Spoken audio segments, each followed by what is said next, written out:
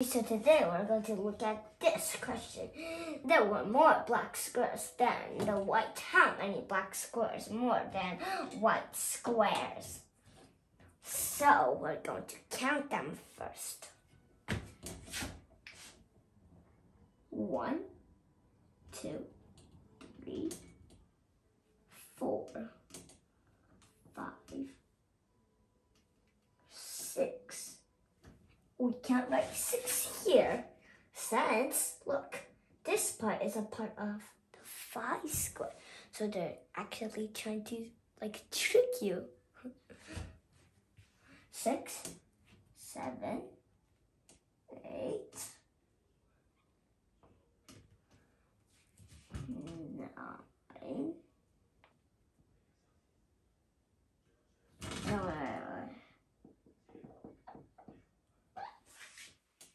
9. Because if the 9 was here, we want to write the 10 right here. So they're trying to trick you again. 9, 10, 11, 12, 13,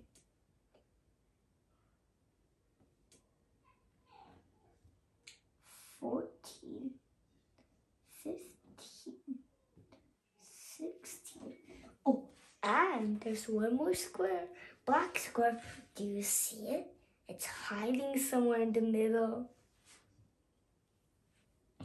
So, and then 6, and so let's count the white squares. 1, 2, 3, 4. I'm doing red so you don't get mixed up with this square with this. So I'm doing a different color to remind you. 1, 2, 3, 4, 5, 6, 7, 8. So there's 8. So there's 8 white squares and 70 black squares. So we're going to do this. This is the black squares and this is the white squares. So let's write the numbers. And let's go into a math problem right now. So,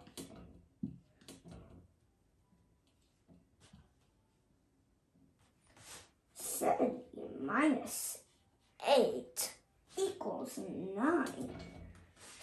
So, our answer would be 9 in a problem like this too.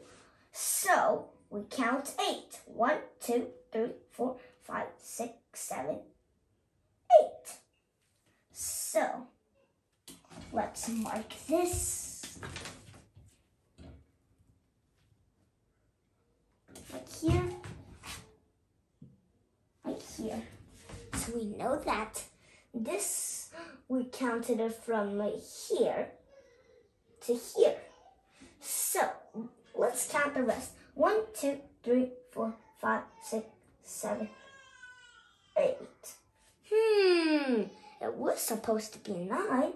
Well, let's see. 1, 2, 3, 4, 5, 6, 7, 8.